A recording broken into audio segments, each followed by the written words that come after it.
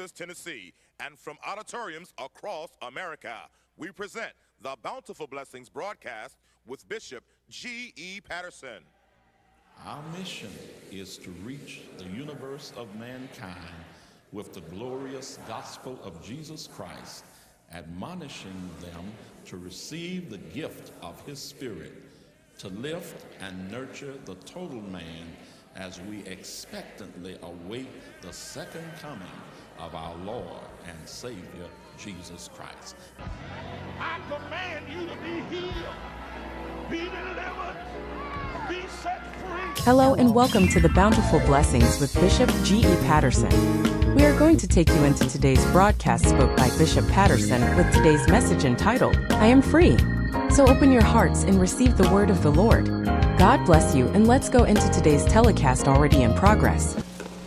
And in the Gospel of John chapter 8, I want to begin with verse 31 and read through verse 36. John chapter 8, verse 31. If you have that, say amen. Come on, let's read together. Then said Jesus to those Jews which believed on him, if ye continue in my word, then are ye my disciples indeed, and ye shall know the truth, and the truth shall make you free. Then answered him, we be Abraham's seed, and were never in bondage to any man. How sayest thou, ye shall be made free? Jesus answered them, verily, verily, I say unto you, whosoever committed sin is the servant of sin, and the servant abideth not in the house forever, but the Son abideth ever. If the Son therefore shall make you free, ye shall be free indeed. Amen. Well, how many of you can declare today, I am free? All right, I am free.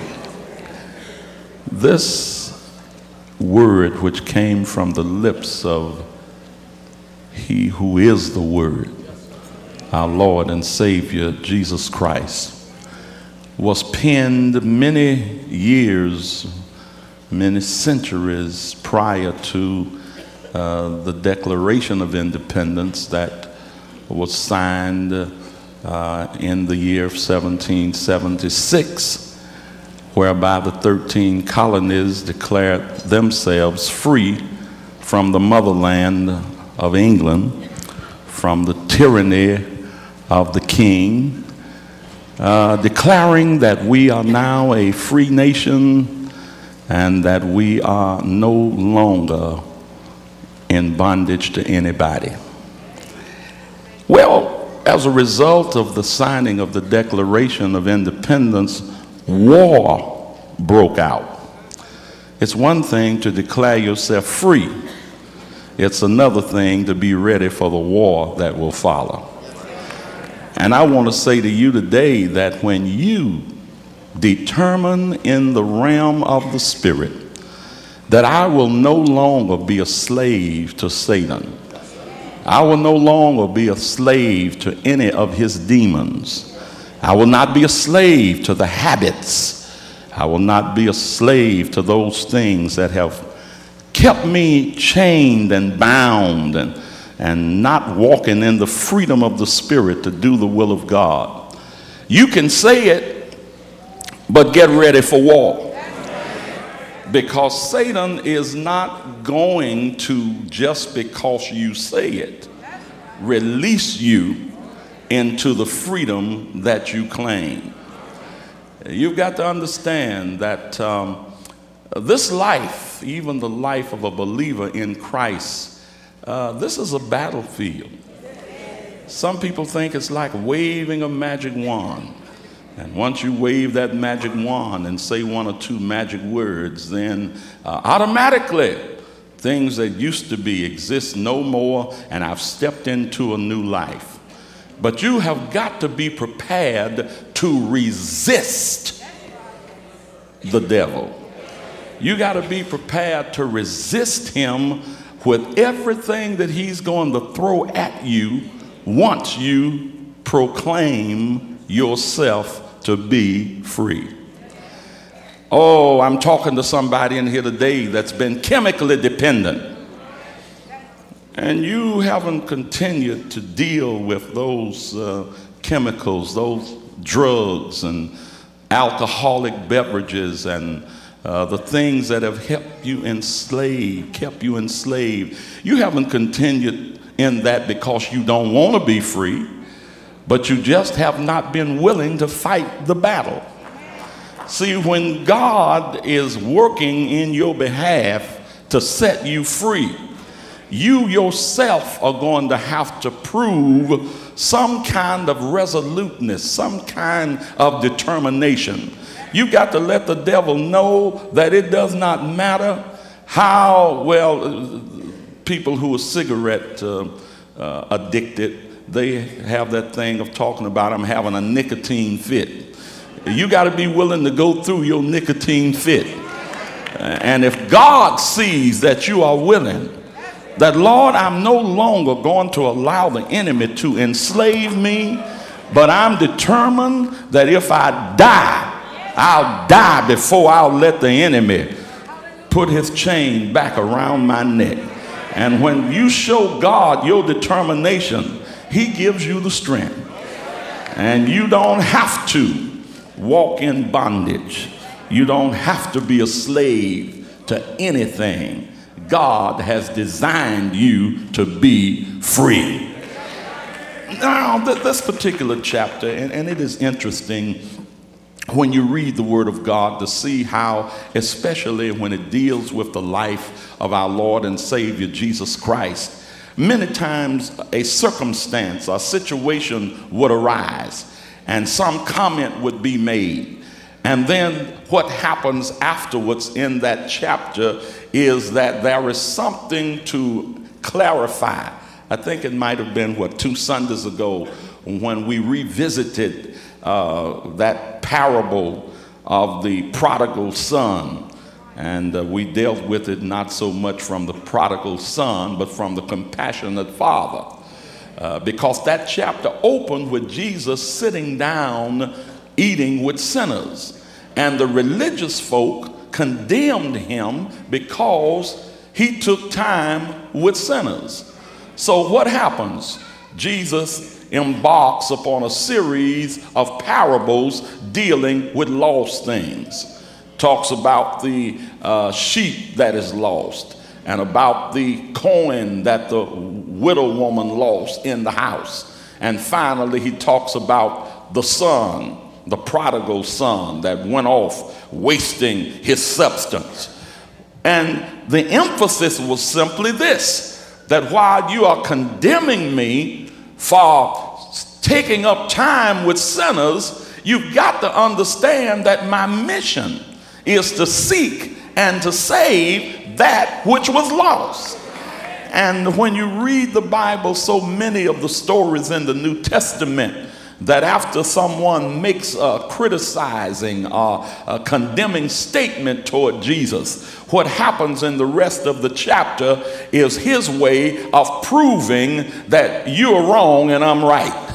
This chapter opens with the woman that was taken in the act of adultery. Here they come bringing a woman to Jesus saying, this woman was caught in the very act of adultery, and Moses' law said she should be stoned. What do you say about it? Jesus stoops down on the ground and starts writing, paying them no attention. And when you read the story, you see that they kept on after him.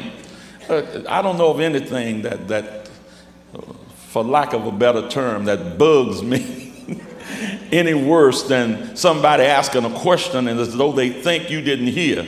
They keep on, well, what about it? What about it? Wait until I give you an answer. I heard what you had to say. And the strange thing is, people will think about something for 7 or 8 weeks or months, and then they'll come and ask you a question and they want to answer in 2 seconds.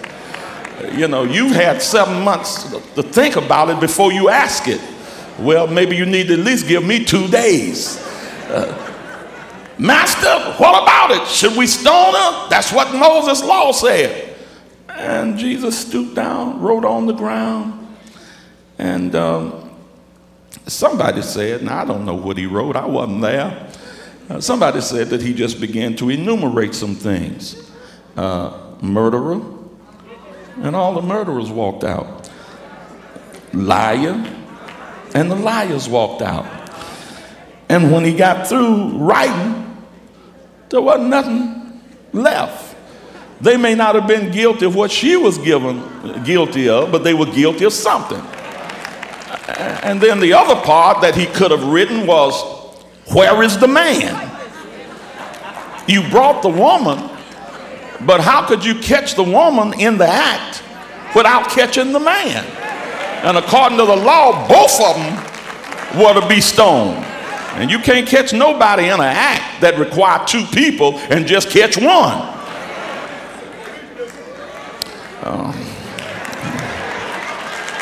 So when Jesus finished writing, he looked up and said, I'll tell you what, you know, okay, the law says stone her. So you, who's without fault, you be the first one to cast a stone. And all of them, their conscience condemned them, knowing that if they were not guilty of what she was guilty of, they were guilty of something. So here Jesus begins to teach following this experience with the woman. And let me just finish that story, that when everybody walked away, Jesus wanted to know from the woman, where are those thine accusers? She said, well, they're all gone. Well, if no man condemns thee, the Lord Jesus said, I don't condemn you either, but go and sin no more. Now, here he is, the Son of the living God, the Word incarnate in human flesh.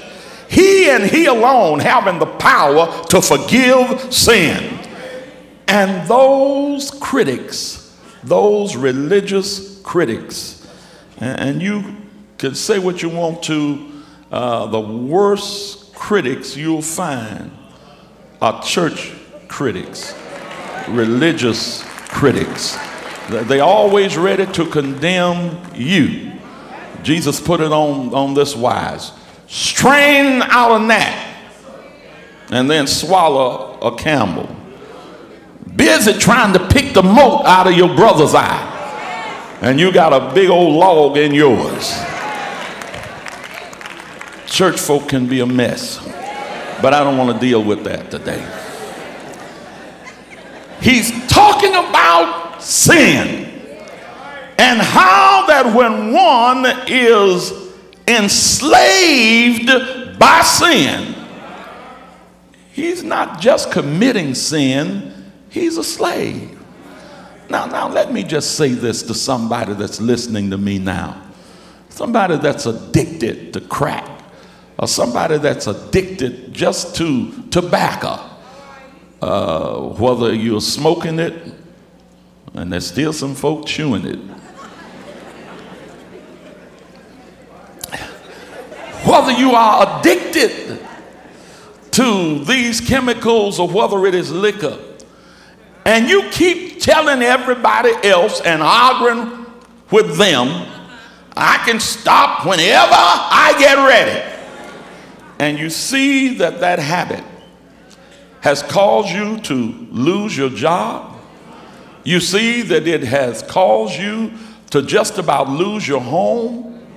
You see that it's about to make you lose your very mind. And you're still talking about, I can quit whenever I get ready. You need to wake up and realize that you are a slave. The devil is doing just like they said, you know, the monkey on the string.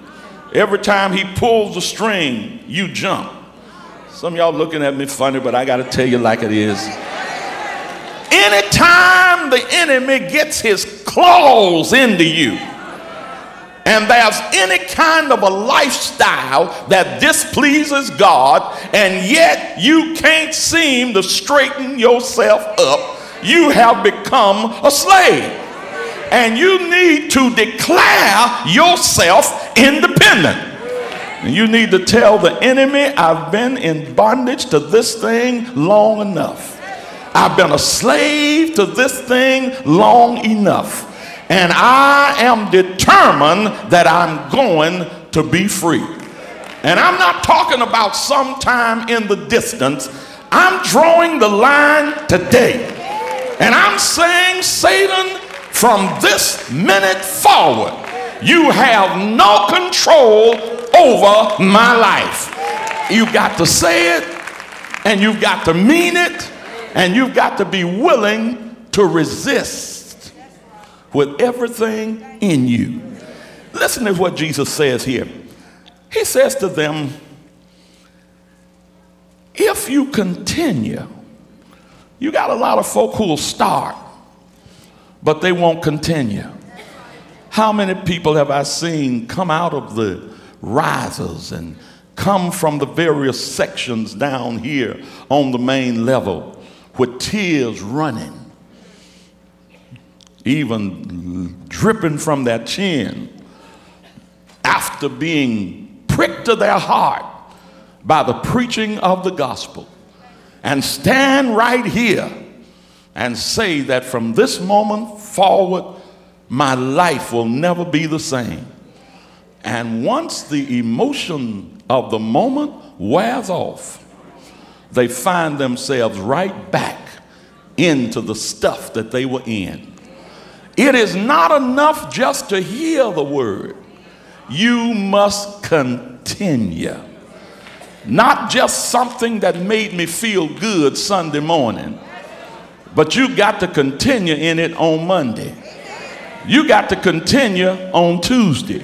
You got to continue by turning the television off and sometimes taking the telephone off of the hook and picking up your Bible and reading the Word of God.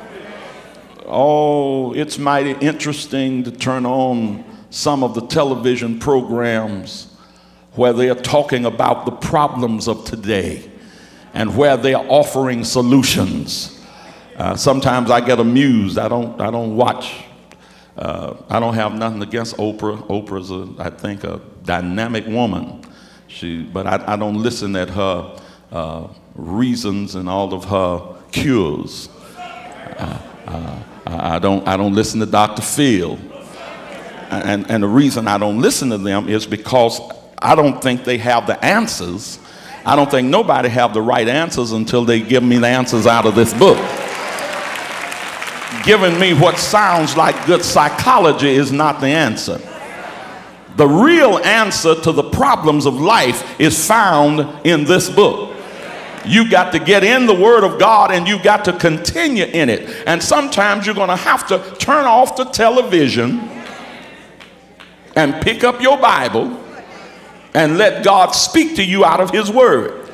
Jesus says to them, if you continue in my Word, not in the word of the philosopher, but in my word, then are you my disciples indeed, and you shall know the truth. When I was just a little boy and didn't fully understand what my father was saying, I heard him teaching one night, and he mentioned how that people take that statement, the truth will make you free. The truth doesn't make you free by itself. The only truth that makes you free is the truth that you know. Truth is there, but if you don't know it, if you don't accept it, if you don't apply it, it does not make you free. Well, let me explain it maybe a little bit better. I'm told that back when the Emancipation Proclamation was signed, when President Abraham Lincoln signed the Emancipation Proclamation, he set free all slaves in the United States. But there were slaves who continued for weeks and months to be slaves, even though the truth was you're free. But they were not free until they knew the truth. Oh, you don't hear what I'm saying. I'm here to tell you that there was a declaration written in the council of eternity that God so loved the world that he gave his only begotten Son, that whosoever believeth in him should not perish but have everlasting life. And by the acts of Jesus Christ on Calvary's cross, you are free from any kind of bondage Satan wishes to impose upon you. But you are not free unless you embrace that which he has done for you. He's made you free. Not only has he set you free from sin, he's even set you free from sickness. He said he came into the world to do what? To destroy the works of the devil. John 10:10. Blessed be the name of Jesus. I want you to know the Lord said there that the thief cometh to do what? To steal, kill, and to destroy. Anything that diminishes your life, it didn't come from the Lord. Satan wants to steal. Satan wants to kill. Satan wants to destroy you. And he will try with sin, and he'll also try with sickness, with illness, with disease, with infirmity. But when you claim Jesus Christ to be your Savior, you can also claim him to be your healer. And I want you to know you can be set free today, even from that sickness that is seemingly taking your life away moment by moment and minute by minute. All you got to do today is to believe God and declare yourself free. Let me go on back to this scripture, and I'm almost finished. Ye shall know the truth, and the truth shall make you free. Now listen to this.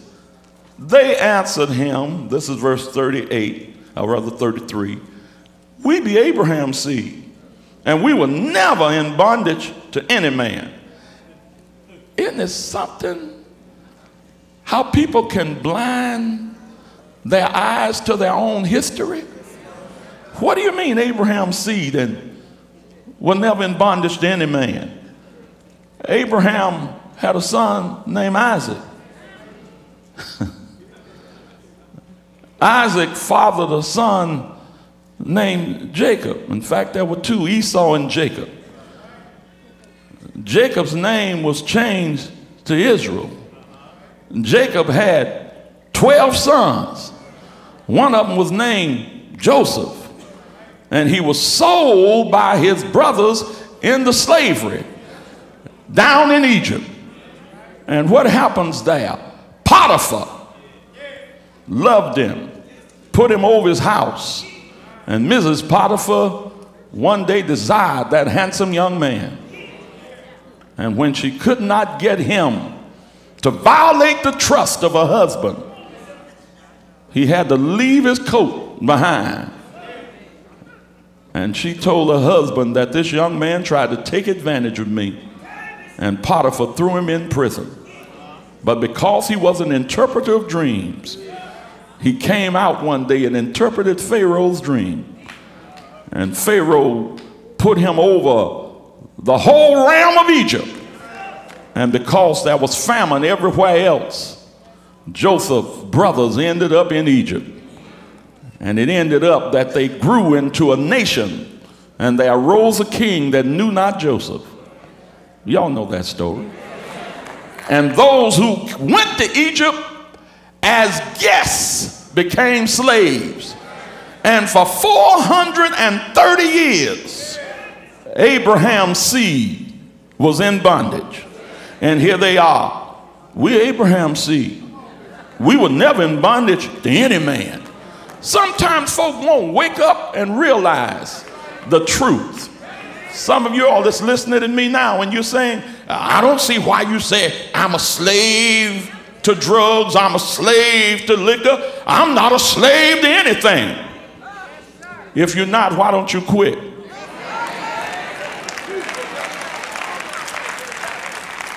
Everybody who's involved in a homosexual lifestyle hasn't made themselves comfortable talking about I was born this way. There's still some folk who know that if you're a man, you ought not be acting like a woman. There's still some women who know you have no business trying to be a man. And you're miserable but you don't know how to get loose. You need to admit you're a slave. You're a slave to something that you don't understand. Something is wrong in your psyche. Oh, I know. I know when I start preaching like this, I know I'm a dinosaur. I don't deny being a dinosaur, but I'd rather be a dinosaur than to embrace the stuff that this generation is embracing.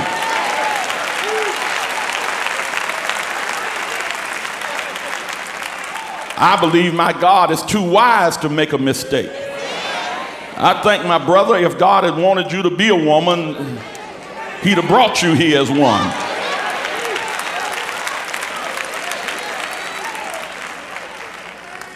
And it's because of your mindset that you have become a slave, even to actions and a lifestyle that God is not pleased with. But that is the one thing that Satan will do. He will make one deny the truth of their situation. We've never been in bondage to any man. How saith there, ye shall be made free. Jesus answered, verily I say unto you, whosoever committeth sin is the servant of sin. And the servant abideth not in the house forever, but the son abideth forever.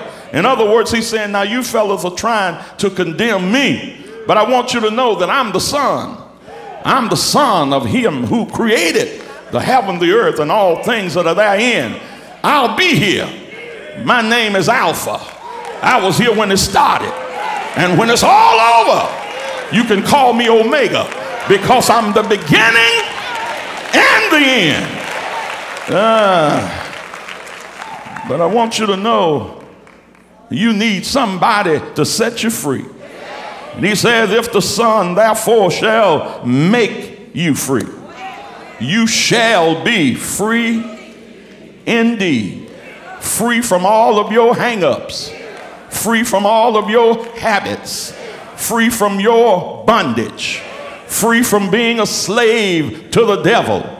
And I'm glad to know today, as I go to my seat, I told you I wouldn't be up before you long, that I am free. Somebody in here, you can remember when you were bound.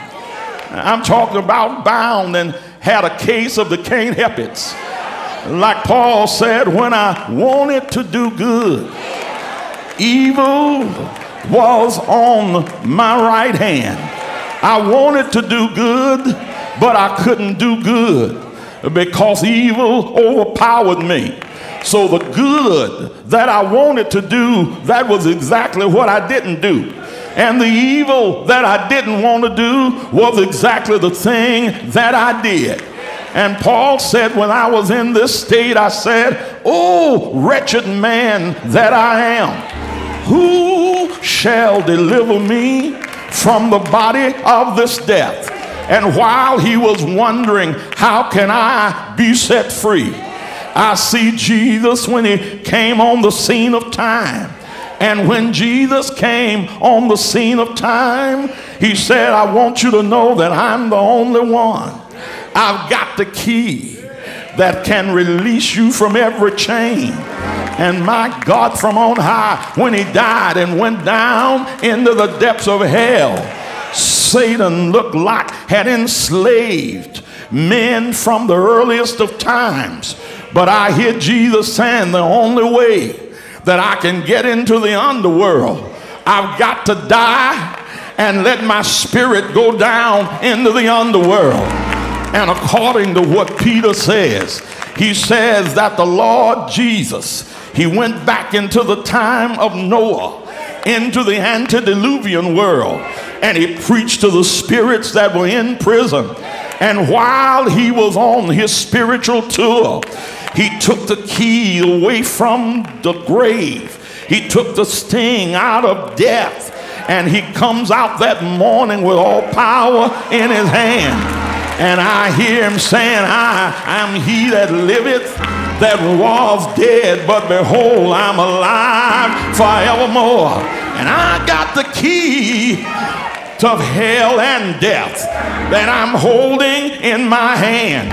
And I just want to tell you today that if you are locked into a habit, if the devil has you bound and you can't seem to get it loose, Jesus is a habit breaker. I wish you'd tell somebody, Jesus is a habit breaker. He can break the chain of bondage. He can set the captive free. He can release you from sin's dungeon. If you want to be free. But he's not going to do it against your will. He's only going to do it if you want to be free. Is there anybody in here today that's tired of being bound and say, I want to be free? I want you to know he'll set you free. Free from sin, free from bondage, free from poverty, free from anything the devil has imposed on you.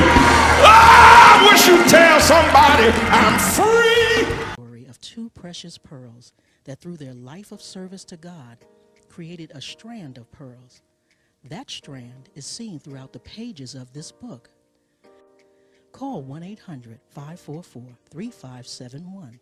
That's 1-800-544-3571. The preceding program is sponsored by the Bountiful Blessings Ministries.